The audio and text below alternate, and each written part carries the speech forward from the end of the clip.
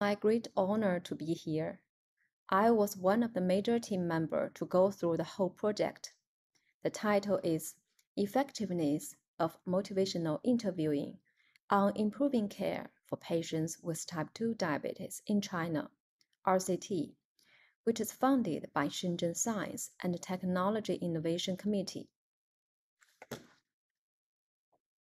China was the highest number recorded in the world. The Chinese government has invested heavily in primary health care since 2009, with the goal of improving chronic disease management in the primary care settings. The primary care settings normally provide traditional health talks in a didactic manner. Most of the programs focused on providing information rather than facilitating patient change. The impact of traditional patient education on lifestyle modification and changes in psychological status have been reported to be suboptimal. Therefore, it is necessary to rethink and explore a more structured, patient-centered approach in health education at improving outcomes of diabetes control. Motivational interviewing was created by Dr. Stephen Ronick and Dr. William Miller. It is a collaborative, patient-centered counseling approach that aims to elicit behavior change. Counselors use empathy and other techniques to create an atmosphere to help patients to explore discrepancies between the goals and their current behavior. The focus of MI is find and resolve ambivalence, improve patient perception of the importance of behavior change, and support them to make the change. MI also has its goal-guiding principles. For example, communication style, skills, process, and 4 core spirit elements. Also, some research found that MI were significant improvement in the number of the patient outcomes, such as total cholesterol, fasting blood glucose, BMI, BP, and physical activity. However, the effectiveness of MI in Chinese diabetic patients remains uncertain. This project aims to empower diabetes patients by improving self-management skills through evaluating effect of PEP, Patient Empowerment Program, on type 2 diabetes compared to traditional diabetes health education. In order to achieve this aim, we need to evaluate PEP outcomes such as PAID, PEI, state of change, and evaluate effectiveness of PEP models based on MI. Shenzhen is the 4th biggest city in China, with a rapidly expanding population of 30 million people and the highest GDP in the country. Most diabetes patients in China were managed at endocrinology clinic, while the more stable patients are treated in the community. Therefore, we choose an endocrine specialist outpatient clinic and a family medicine clinic at our hospital, as well as 3 community health centers in the Luohu district as the sampling frame. So totally, we recruited 225 patients. For the inclusion criteria, first patient had been diagnosed with type 2 diabetes and with HbA1c between 7 to 10%. The age was between 18 to 75 years old, and no severe comorbidities or complications, such as cancer, unstable angina, or diabetic retinopathy. The patient must be cognitive competent. They can understand Mandarin. Actually, the most challenge in the project was to recruit patients. Patients nowadays have a variety of ways to obtain information. Health is one of the big topics that people normally focus on. Therefore, we have tried many approaches to recruit patients. For example, poster, brochure, doctors introduce, and some social media. WeChat is quite often used in China, so we used the hospital official account and our personal WeChat moment. We also collaborate with local newspapers and radio. Once the patient agreed to join, their names and contact information was sent to the research team for consent and randomization. They would be asked to fill in a pre-intervention questionnaire and post-intervention questionnaire and at 3-month follow-up questionnaire. A patient could reschedule their appointment within 2 weeks if they were not able to attend the program. The study and participant rights were explained to all participants before signing the written informed consent. Participant was voluntary and had a right to withdraw at any stage of the study. 200 patients were randomized to the 2 groups, with 117 receiving MI and 108 in the control group. In the MI group and control groups, 6 and 9 patients did not finish the program, so 210 participants remaining. 22 patients in the control group and 9 in the intervention group were lost at the 3-month follow-up. As a result, 102 in the intervention group and 77 patients in the control groups were all included at the 3-month follow-up analysis. Now let's have a look at these 2 groups. For the control groups, it held in a group lecture about 10 to 20 members. In order to minimize the intervention bias, the control group lectures were standardized and adapted into 4 modules: knowing diabetes, healthy diet, physical exercise, and how to use medication correctly. Each lecture was 1 hour and was provided by one of 4 health professionals: pharmacist, dietitian, endocrinologist, or nurse, who had never trained or received any information in MI. The intervention group received the education program in small groups that included no more than 10 members. The content was designed based on MI theory, and the theory of patient empowerment program consent was further informed by the Hospital Authority Patient Empowerment Program in Hong Kong. The education program consisted of 4 modules, once a week, that each last 1.5 to 2 hours.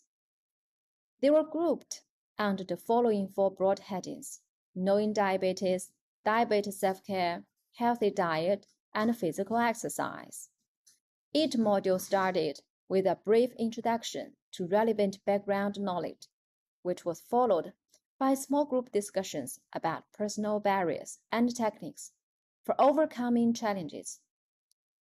During the small group discussion, educators acted as MI facilitators, using group MI techniques to strengthen patient motivation. The main educator was myself, who had attended a 2-day workshop provided by the co-creator of MI, Dr. Stephen Ronick. Other educators were supervised by me. All the educators were provided with a manual designed by the research team. The manual contained structured, semi-open questions to guide the educators through the small group discussions. So we can see the 2 groups' topic headings, duration, frequency, were quite similar. Now let's have a look at our questionnaires. It including 4 parts: PAID, PEI, state of change, and other clinical data. The PAID scale has been widely used in many countries to assess diabetes-related emotional distress, and validated the Chinese language version of PAID include both a 20-item and 8-item that also validated in Taiwan. PEI is a scale that measures patient enablement and had been validated in the Chinese population.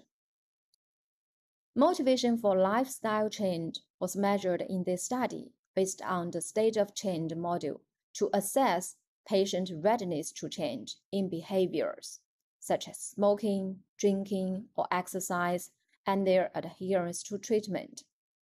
There are 5 stages in this module, including pre-contemplation, contemplation, preparation, action, and maintenance.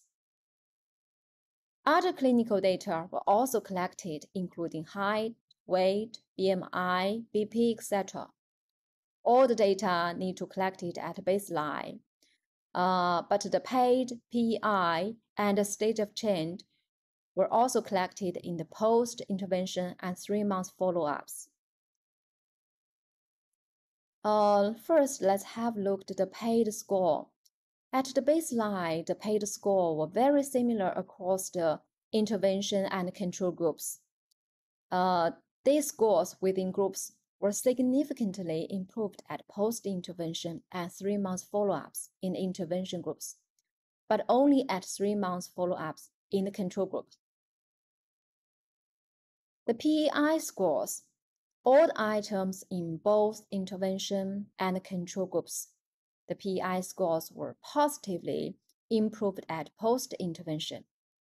However, at 3-month follow-ups, only sustained improvement in all PEI items were observed in the intervention group. In the control group of the same period, only the item "can understand my illness" showed a sustained improvement. The state of change score was greater than 3 in both intervention and control groups, indicating our patients in both groups were more prepared to change, and their readiness to exercise were reported at 3-month follow-up in both groups. However, there were no statistical differences in self-reported lifestyle changes, including exercise, diet, and adherence to treatment within group, and between groups at the post-intervention and at the 3-month follow-ups. MI group scored.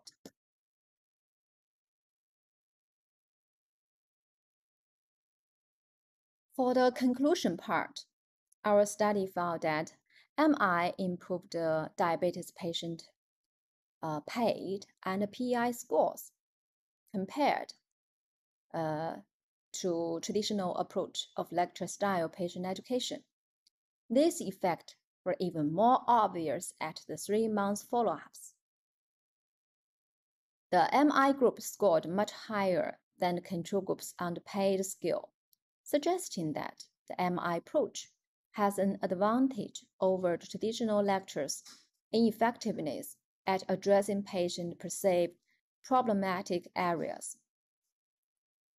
The state of change scores was greater in both groups after intervention and at the 3-month follow-ups, indicating that our patients in both groups were more prepared to change, and that their readiness to change could be sustained in the studied period. In our study, the MI group did not show any advantage over the control in lifestyle change readiness. This may be because the diabetes is complex, motivated metabolic disease requiring long-term and consistent management. Taking into consideration of the environment in which people live and work, in order for them to commit to a lifestyle change to achieve optimal control. Peer interaction in group MI has the advantage of generating psychosocial support from people facing similar challenges in making changes in a similar environment or context, role modeling, and group problem solving. It is believed that this support and individualized behavioral skills beyond health information are the first steps to improving diabetes control in the long term. For the strengths and limitations, I can say the key strengths of our research is that the MIPEP approaches health education as closely as possible to the existing health education model in China, maximizing its external validity. The patient who participated in the intervention group did not receive more education time than those in the control group, nor did they receive other care. The only difference between the MI and the control groups was the content and the patient approach. The majority of time spent on improving motivation in the MI group, while the control groups focus on providing information.